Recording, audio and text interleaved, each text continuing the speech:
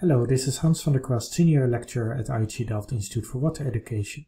I received a question from a viewer on how to delineate the catchment of a location for which he has the coordinates of a measurement, a discharge measurement. In other videos I've covered how to delineate the catchment of an outlet. In this video I'll show you two methods how to define the outlet based on coordinates, and then to derive the catchment belonging to the coordinate. Here I've loaded a DEM. It is already projected, so make sure you're not using a geographic coordinate system, otherwise you can't proceed. You first have to reproject the DEM. And then the first step is to fill the sinks. We use here the Wang and Liu algorithm from SAGA. And we keep the settings at default, and we're only interested in the filled DEM, so we give that output file name.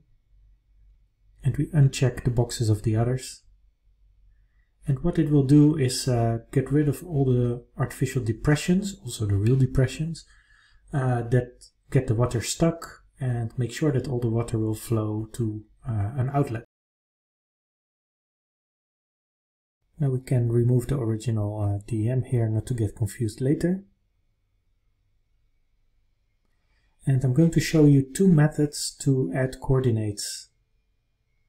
And to simulate that, I'll capture them first from OpenStreetMap. And here I assume that we're doing field work and that we have a discharge measurement here at the outlet of the Ruhr. And when I click right, I can copy the coordinates, and I use here the latitude-longitude coordinates because there was the question that was asked: if I have latitude-longitude coordinates, how do I add it? And I paste it here in Notepad, and I add the ID number and I give it a header. That's the longitude, the first column, then the latitude, and then an ID number. And then I save it. And this is a classic, always change to all files, so you can give it your own file extension. And I'll call it PowerPoint.csv. Save it and close Notepad. Then I go to the data source manager, and there you have the delimited text tool. And here I can select the file, the CSV, and here make sure that you have checked that it is comma separated. Well, we made it ourselves, so in our case that's true.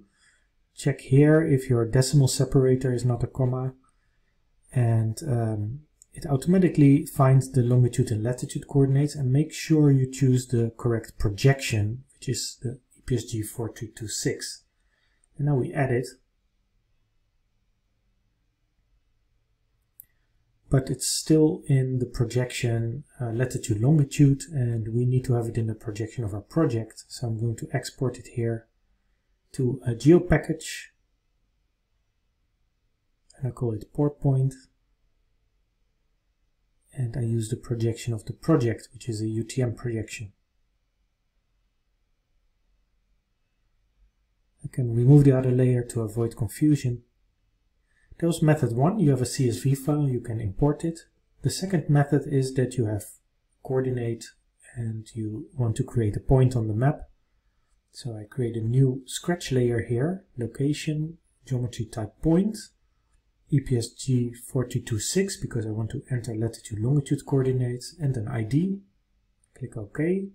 Now there's an empty layer which is in editing mode, and it's a scratch layer that is just temporary. I'm going to install a plugin, and the plugin is called Lat Lon Tools.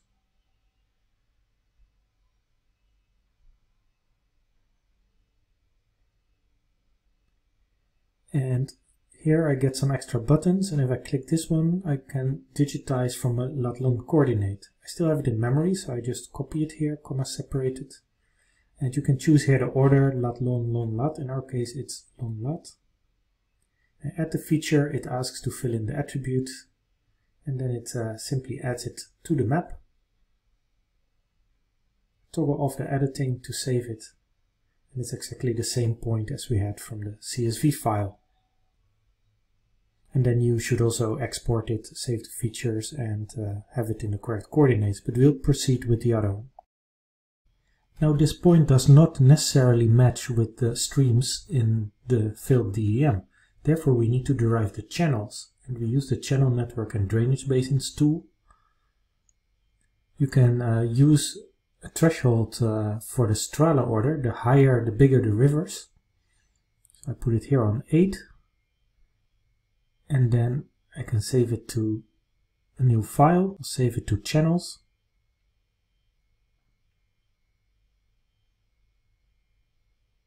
And I uncheck all the other outputs that I don't need.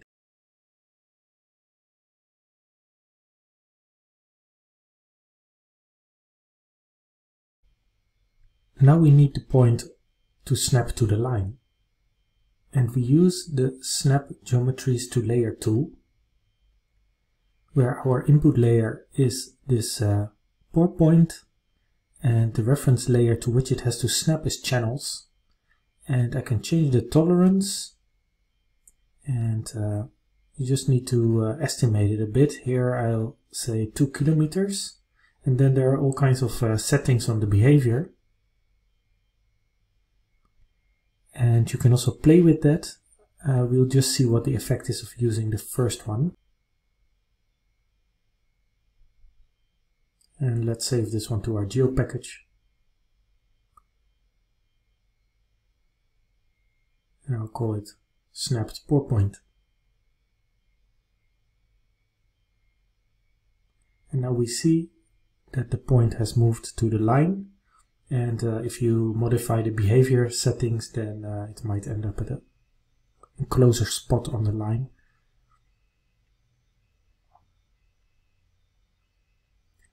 Now we can delineate the catchment using the upslope tool, and it needs the coordinates. So we need to first add the XY field. So we have our snapped pour point, and we use the projection of the project because those coordinates match with the DEM. We choose the geo package and I give it the layer name snapped pour point XY. And I run it. And now it should be added to the attribute table. And there we have the X and Y coordinate in the UTM system.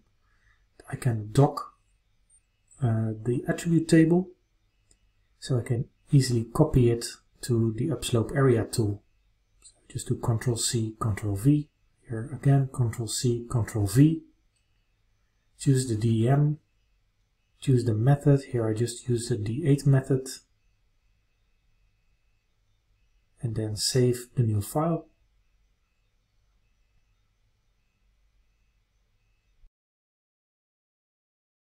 Close the dialog, and if I zoom to the layer, I see the delineated catchment. Now we can export that as a polygon. So I polygonize the raster. You can change it to 8 connectness, which will also take the connections in the diagonal into account, but I keep it here at the 4 connectness. And then we save it. And let's call it catch poly. Then I run it. And here we have the result, but it has the catchment and it has the boundary polygon, and we only want the catchment, so I go to the attribute table, dock it, and then let's see which one is the catchment, and that is number 3. So I invert the selection. And I toggle editing, click the trash bin to delete it, and then I save the result. And then we have the catchment boundary. And that's the result. So you've seen 2 methods to delineate the catchment of coordinates that you know.